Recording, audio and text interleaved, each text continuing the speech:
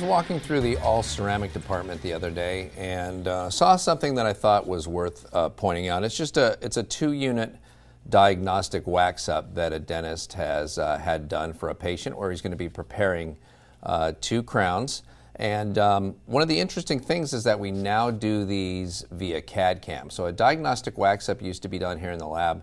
It took a lot of time, and it was slowly done by a couple of different technicians who kind of specialized in it, and they would hand wax everything up and carve it back, and it would get stuck actually to the model itself. It would adhere to that, and then if you liked how it looked and the patient liked how it looked, you'd ask us to try to reproduce that in the final restorations, which we could do with a varying amount of success based on the case. These are now CAD/CAM diagnostic wax-ups. So these are milled out of a white wax, and then we can lute them onto the model. And the interesting thing about this is when we do that, we now save the design of the CAD/CAM milled diagnostic wax-up. And so this file, this design file, gets saved in our servers. And so if you show the diagnostic wax-up to the patient and the patient likes it, you go in and prepare the teeth and then say, please use that same file to mill my Emax restorations, for example, or this doctor actually prescribed Bruxer for this patient. And so this same design file can be used to mill the final restorations that was used to mill the diagnostic wax-up. We used to have to try to guess at this a little bit when we would do it, but now, thanks to CAD/CAM, we can do it exactly the same and literally with the same file mill it, except being out of wax, which I could crush with my fingers here, it can be with something stronger, such as Emax or such as Bruxer. And so if you look at the preparations, this is what is required for the doctor to do to be able to achieve these final aesthetics. And so one of the things that I've kind of played around with, we've looked for a more translucent wax. This isn't completely translucent, but looking for something where when you're prepping these 2 teeth and you know you want to get enough reduction to be able to do this, I think it'd be nice to be able to have a set of these and something maybe a little bit stronger than wax, of course, like PMMA, where you could try them over the preps, and as soon as they sat down all the way, you would know that you were done prepping. In fact, if it was something, you could almost use it for your temporary if it was something a little bit stronger, but you could probably do chairside temporaries and have them look really nice as well. But you know as soon as this goes down into place that you've got enough preparation so that the laboratory is going to be able to duplicate this. And so usually what we'll do is we'll do a suck down, a thermoform stent over these teeth to send to the doctor where you can try it in over it. And that's not a bad way to do it. The doctor used it on this case. He actually didn't send it back, or I'd show it to you. But it's not probably as exact as being able to try 2 units on like that and having it go down into place. The doctor also gets a thermoformed version of this, of the diagnostic wax up in place in case he wants to use this to fabricate the temps. Or the way that I'm more I'm more used to is this putty matrix, which you can make chairside, but we always send these out. And this is a putty matrix where we have putty and a wash material of the diagnostic wax up. So if you wanted to do chairside temps, you would just fill this with a bisacryl, put it in over the temps, and be done with it after you trim it.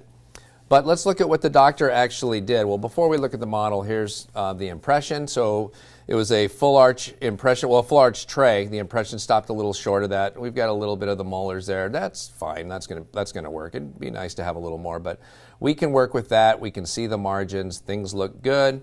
I actually really like his bite registration. We just did a course here on bite registrations, and all we want to see on a bite registration is the incisal third of the 2 prep teeth. So we could have even gone with a little bit less material. We're just going to trim it with a scalpel.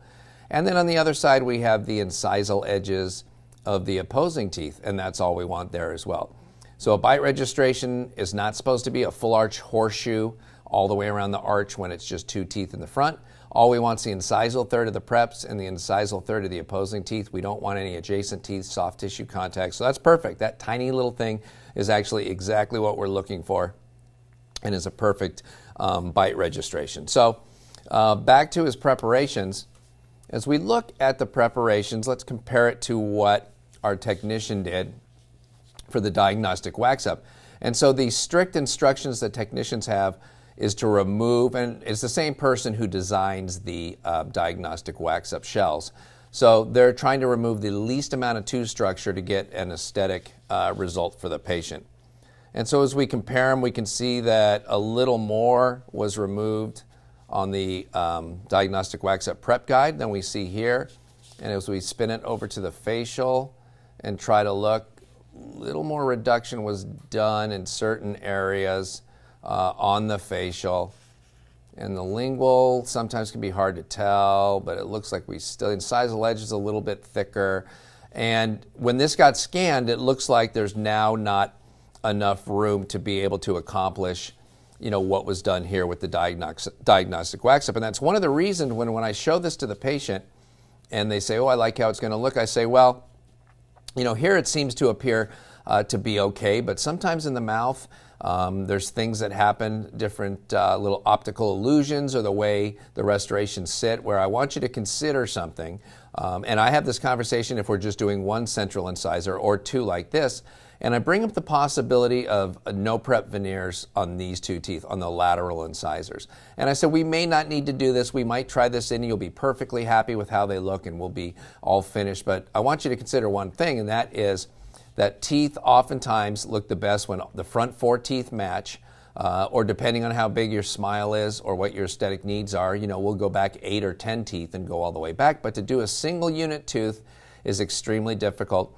And to do the two centrals is a little bit easier, but still sometimes there'll be a different shade than these other teeth. The eye teeth are always darker, so if we can get 7 through 10 to be the same color, then we're really the same shade, then we're really doing well. So oftentimes I'll tell the patient it may not be necessary, but I want you to know that, if making these two, we put 2 no prep veneers, so no shots, no drilling on these teeth, then all of a sudden your front 4 are going to match, and they aren't supposed to match these cuspids, and so that's really a great way to do it. Some people will jump at it then. Some people will like these teeth but think that they're facially more prominent than these once we put these into place, and they'll say, well, maybe we should do those no prep veneers.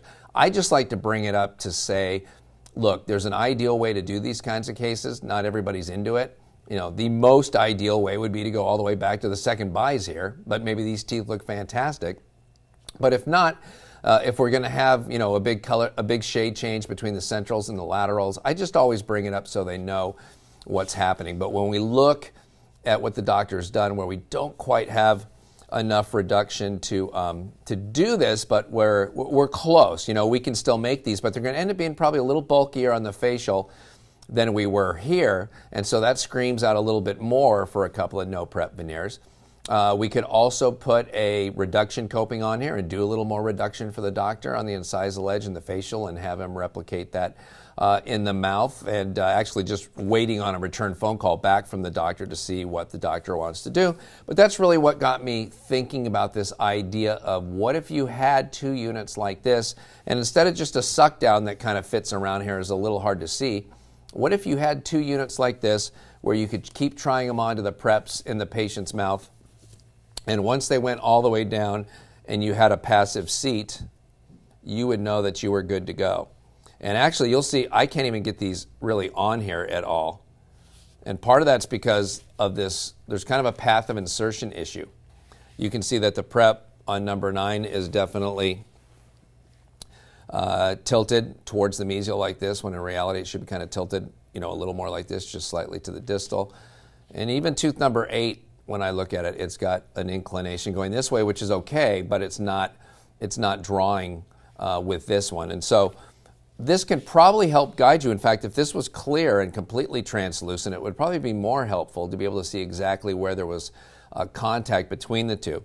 And again, they did send out a suck down that goes over these preps for the doctor to try in the mouth, but I don't know. I mean, it's good, it helps, but it's kind of difficult sometimes because it's got to fit over all these other teeth. And so this case got me thinking about doing the D-wax and being able to do this. So I don't doubt we're going to end up with a good aesthetic result here. We might need to prepare a little more on this tooth. If the doctor says, hey, we're turning pink, I can't take any more off, then that might be a time to tell the patient, I talked to the lab and told them we couldn't reduce anymore, so this might be a little bit bulky. I can have him make those other 2 no prep veneers right now, all 4 at the same time, or we can try these 2 and see what you think. But kind of got to let the patient know. And there are times where the only way to really get a great aesthetic result would be with, elective devitalization. You may have to do endo on this tooth to get enough facial reduction to get it back into the arch where it needs to be aesthetically. So the point being that I'm going to continue to work on looking for a clear material to help us get that right. But that really is the key, because if we can recreate this in the patient's mouth, then we know that we're going to be able to have permanent restorations that are milled from the exact same file as the diagnostic wax-up. If the patient's not into the idea of endodontics and we're bumping into some deep dentin here and it's starting to turn pink, that would be the time where we could tell the lab, well, we prepped all we could on these 2 teeth and couldn't go any farther. Let's talk about doing 2 no-prep veneers here. So anytime it's an anterior case where we're not doing the 4 anterior teeth or all 8 from second bite to second bite, I will bring up the possibility of needing some no-prep veneers to complement whatever else we're doing in order to get an ideal smile. I don't force them on the patient. I just say, let's keep this in the back of our mind, because if we do this and do all 4 or do all 8, we know we're going to get the best aesthetic result that we can. And I know that's why you're doing it in the first place, is for aesthetic. So it's nice to be able to know that with a diagnostic wax-up that you show the patient, if they accept it and you're able to prep that much away, we can now duplicate those exact size, contours, everything in the final restorations with the millable material like Emax or Bruxer.